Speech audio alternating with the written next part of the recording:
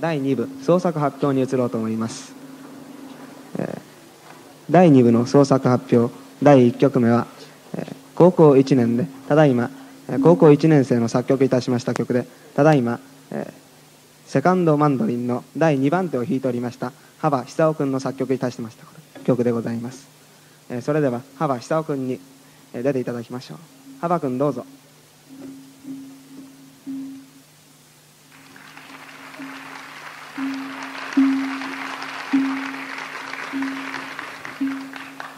まだ顔もあどけない高校1年生でございます。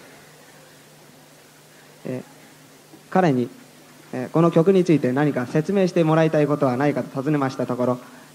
僕は別に説明してもらうことはない、ただ恋人が欲しいと言ってくれと求めてございます。